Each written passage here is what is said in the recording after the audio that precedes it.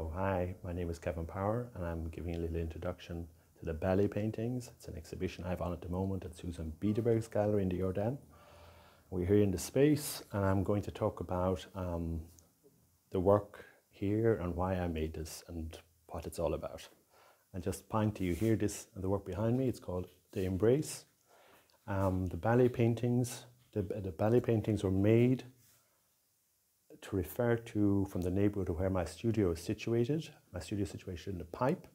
And on the right-hand side, I have the Theosophical Society Library, which was built in 1926. And the other side, I have the Dockrad, which was a social housing complex, 1922, 1923. And I wanted to take the ideas, the historical ideas that were happening at the Pipe and how it was constructed into social living and the philosophical ideas about spirituality and how we're related to one another.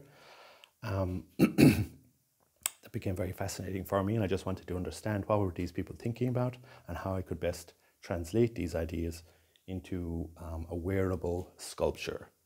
The idea being to go on a procession around the neighbourhood to celebrate our history, which was approximately 100 years ago, and also just in awe of where people were 100 years ago, but thinking too, electricity, a light bulb was already new.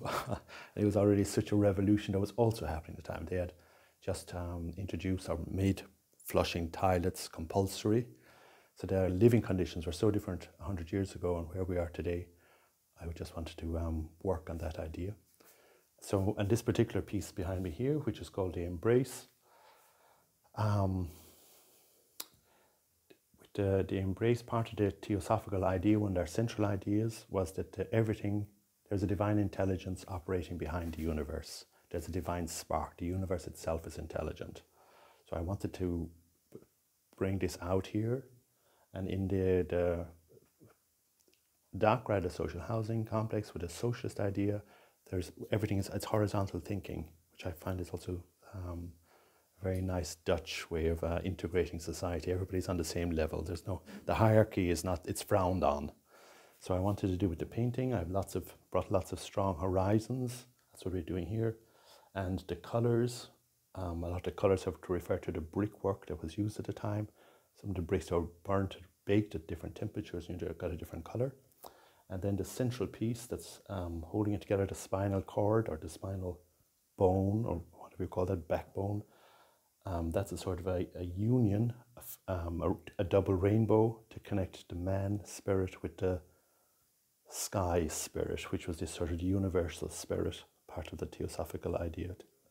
And I was making, this can be fit on your back, where the arms are outstretched like this. This would fit on your back so that you could wear it. That was the way it was conceived when I was making this painting. And if you're imagining, when I was making this painting, I was imagining, okay, where is the head? Where am I going to find the head? How am I going to locate the head? I'm painting in a 3D. So that's why I've done this sort of, the head can be anywhere in this position. It can be bowing down. So I have this form here, and where the arms are coming out, how that links back to our body, our arms, but it also could be lungs, where we breathe, and that's why this is another motif that reoccurs in all of the paintings that I've done. It can be lungs, it can be breathing, but also it's sex, it's life itself, it's how we connect with one another. That's also very, very important for me in making these works. There you go.